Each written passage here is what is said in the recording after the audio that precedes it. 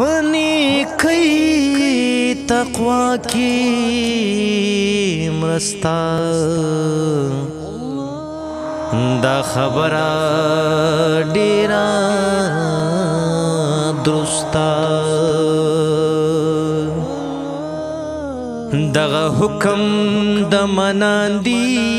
بیان شوی په قرآن دی چې تا کړي مرسته مدد ستا به مرسته کړي احد. بسم الله الرحمن الرحیم. شروع د لوی الله په نوم. د برنامه مرسته سره زه سید ماجد ایډووکیټ تاسو خدمت کې حاضر یم.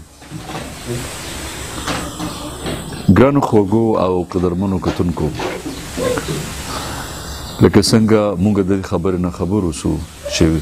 پیغام ټي وي دغه د خیر ښېګړې کارونه وړاندې کړي دي او په دې کې موږ کلی کلی ته ګرځو چې هغه حقدار موږ پیدا کړو، هغه محتاج، هغه معذور او مجبور خلک موږ پیدا کړو.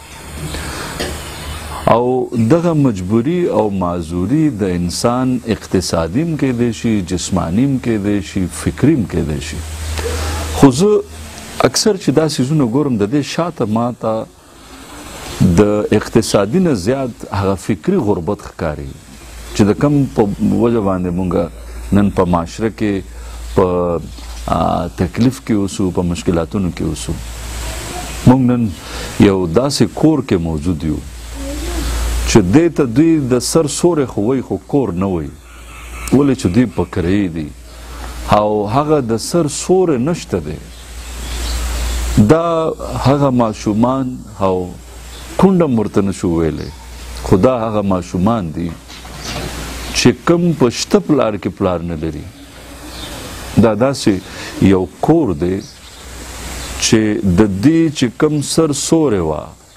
هغه دغه خپل کور، خپل جایداد او خپل املاک چې سور وو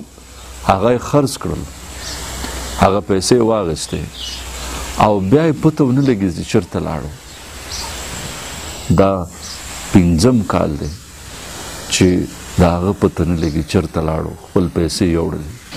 او د هغه په غیر موجودګي کې د دې ماشومانو سر سوره ختمه شوه، د دې کونډې هغه د سر سایه ختمه شوه. دوی هغه کلي نه راووتل،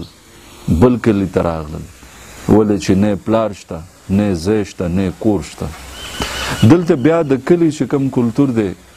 د دې کلي کوم خلک دي هغوی دې ته یو کور ورکړو، یو ځای ورکړو، دلته پاتې کېږي. خو زه حیران او پریشان هغه انسان ته یم چې هغه دغه بچي چې هغه هم ښځې لوڼې دي چاته یې پرېښلی او د دې مجبوریتونو مشکلاتونو نه آخر د دې مور تنګه راغله او ویل چې دغه ماشومان به زه په یتیمخانې کې اوس داخلي کړم، ولې چې د هغې زنانه، د هغې کونډه هم ورته نشو ویلی مونږ، د هغه چې کوم مجبوره زنانه دی د هغه پلار هم اوس هغه توان نه لري، هغه قوت نه لري، هغه استعداد نه لري، هغه اقتصاد نه لري چې د دوی خیال وکړي، د دوی پالنه او ساتنه وکړي. راځئ چې مونږ ستاسو ملاقات دغه مجبور کور سره وکړو او تاسو ته مونږ خواست هم کوو چې نن به پیغام ټي وي خپل لخوا دوی سره مرسته کړي،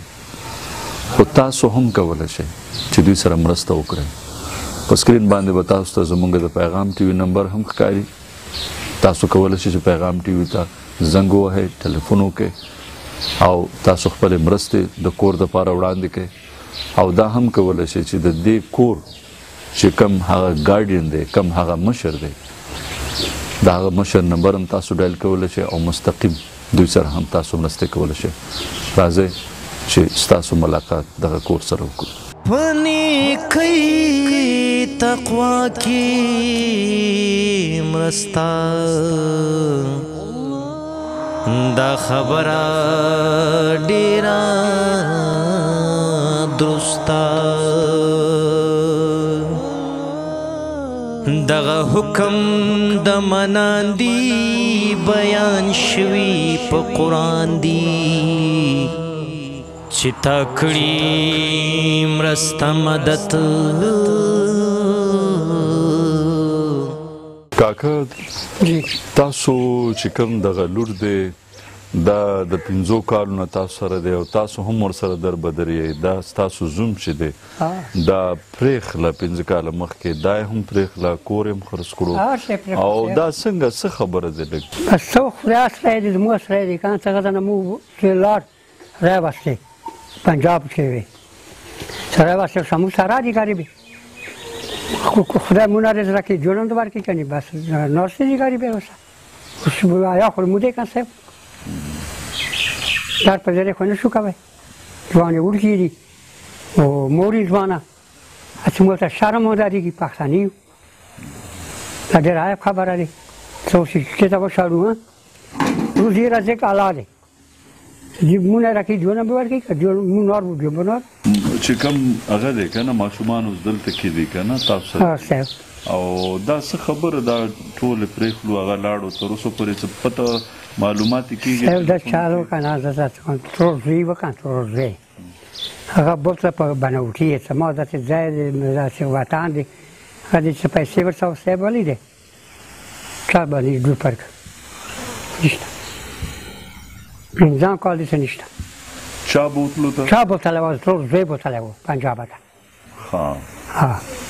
پنجاب ته بوتلو پیسې ورسره لاړې د په خپلې مرضي باندې لاړو که چا هغه ترور زوی بوتله په بنوټي ها په ډیوټي باندې نه څه چې ما ځای دی ما ځمکې دي ماداري په موږ ولاو سړی به مزدوري کوو خواري به کوو نو بیا هغه نه پس څه ټلیفون هېڅ داره کې نشته هېڅ داره ژوندی دی هېڅ نشته هېڅ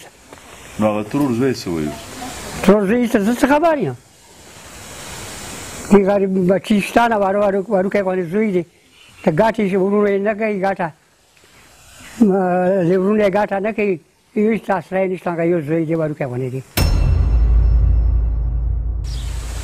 ته ځان سبوتلی پورې څه چې تکه خواري مزدوري کوي 5 پیسې به ګټي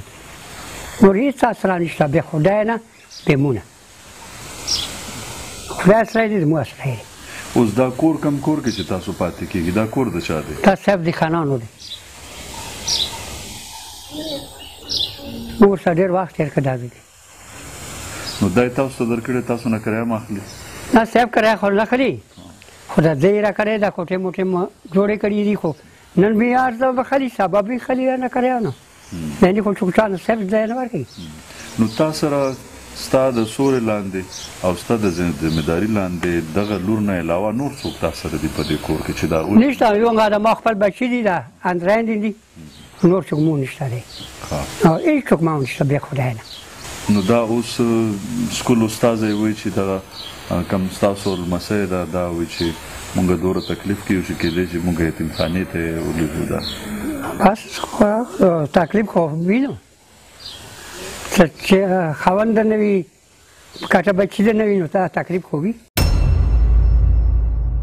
او د دې چې کوم لیور دی یا د هغه پلار دی سخرې دی هغه څوک راځي معلومات یې نه کوي نه پوښتنه یې هم نه کوي پوښتنه یې هم نه کوي چې مړي یو که ژوندي یو که وږي یو که ماري یو سره یې پوښتنه هم نه کوي چېرته دي هغوی چېرته په ریالیزو کې دي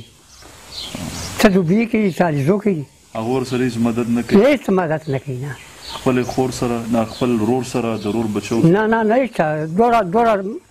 یوه ستنې برابر شی نه ورکوي دوړه شی نه ورکوي که د ولږو مري به غریبه خدای اسری دی بل اسری شته نه او شکر کې دا بچي سره مثال مو خپله غریبانه یې کله مثال ورنه کله چیني نه کله غوړي نه خو ساتل څوک دی که وځو نو وخت تېرېږي مونږ بې داسته شو د کار مزدوري یې نیو دا بچي دې دا وره چې ټاټکي وچلوي یا څه وکړي دومره خاورې وګټي څه روزي موږ ته پیدا شي څه وکړو کنې دې سړي ته پاته شته ده که نه چې موږ هېڅ واسطه نشته ځمکه م نشته هېڅ ما نشته بې خدای نه یو خدای هم دی بس خورې دغه چې کوم ستاسو خاوند و دا اوس نشته دی 15 کاله مخکې خپل کور خپل سامان هر یو څیز چې خرڅ کړو دا څنګه و دا په خپله خرڅ کړو چا ورته څه وویل لاړو اوسه پورې ستاسو تپوس هم نه کوي یا د هغه پته هم نه لګي دا څه خبرې تاسو ولیکو هغه داسې لکه ورک شو پنجاب ته لاړو پردیو میلې ته دغه نه مو کاډه یوله پنجاب ته هغه چې چا پټ که ظالمانو یو بوتله بس خپل ترور ځای واچوه یا ظالمانو واچوه پیسې ورځنه وخوړې سړی مړ ژوندی غیب کړ ماشوم غوندې ځای مې دی ځکه چې ډېر وړوکی غوندې بوتلی دی لکه تره بوتلی دی خو بس دا نیکي سره کړی دی لکه هغه د مزدوري خواري یې نه دی خو بس دومره مشغولي دپاره یې بوتلی داسې خرابېږي او دا مې ورونه مې دي ورشه دغو سره ناسته یم چې دا به څو نو بس میله متا و غیر په خرڅ کړو هر چې مالونه یې خرڅ کړو سونې یې په خرڅ یې کړې سړی ورک شو زه بیا پلار کور ته راغلم یوه مې واده کړې دی لور یوه مې ځوانه دی بله یوه مې دا دوې داسې دي دا اوس کلونه یې او بس خدای اسران دی بل اسران مې نشته دی د پلار مور شکر دی ژوندي دي اوس څه پورې که دا نه وی بیا به څه کولو دا دغو پورې ټینګه یم څه شه خدای نه وس راکړي که چېرته څه وي هغه به هسې خدای کوي نو زه څه شی کوی شم خو هسې که میز ته پاته دی ما ته هرې خبرې میز ته پاته دی لکه زه څه مرڅم ورسره نو بس څه وکړو نو خدای شته دی د ورونه منده چې خدای له رابست ښه دي شکر دی الحمدلله اوسه پورې ښه دي ځکه څه دا لاس ګوتې تېرې کوي ورسه بس نور څه وکړو خدای شته دی هر څه څنګه ورک شه بس کله یې چې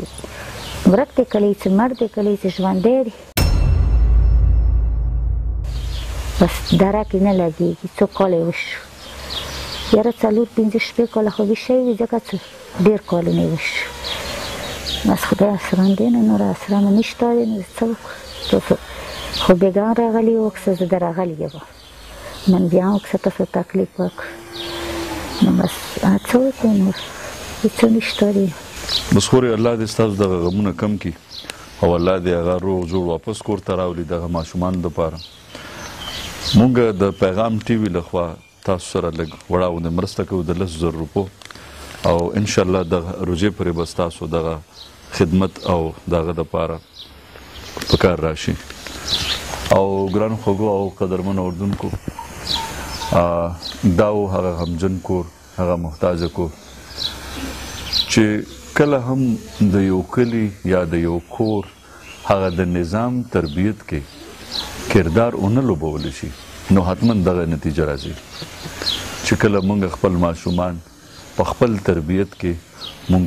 هغه ونه پالو هغه ونه ساتو نو دغه نتیجه به دا راځي چې هغوی به ناخبر اوسي او هغوی په خپل ژوند کې سم کولی شي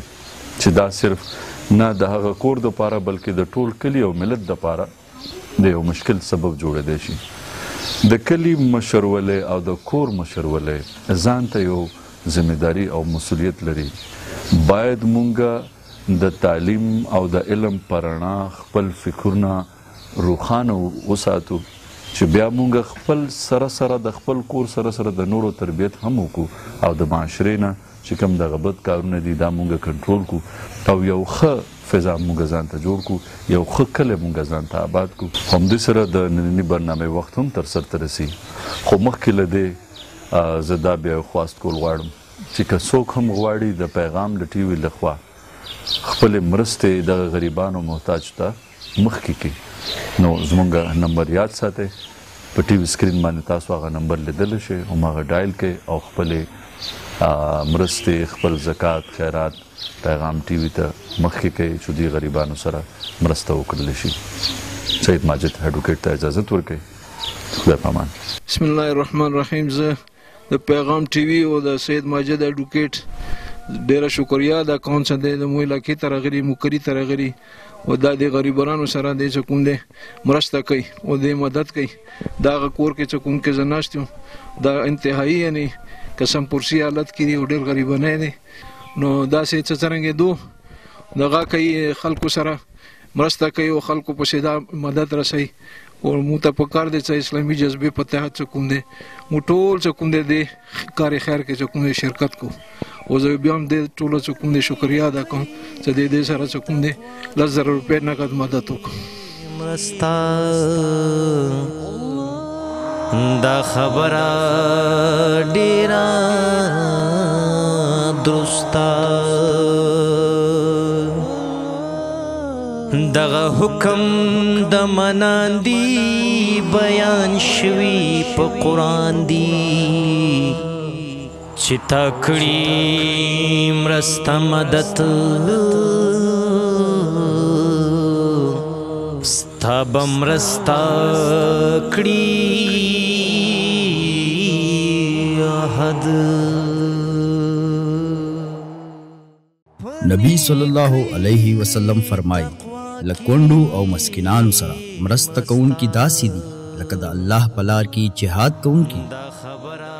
که تاسو هم د داسې خلقو مرسته کول غواړئ نو زمونږ سره په دې نمبرو رابطه وکړئ دغه حکم د مناندی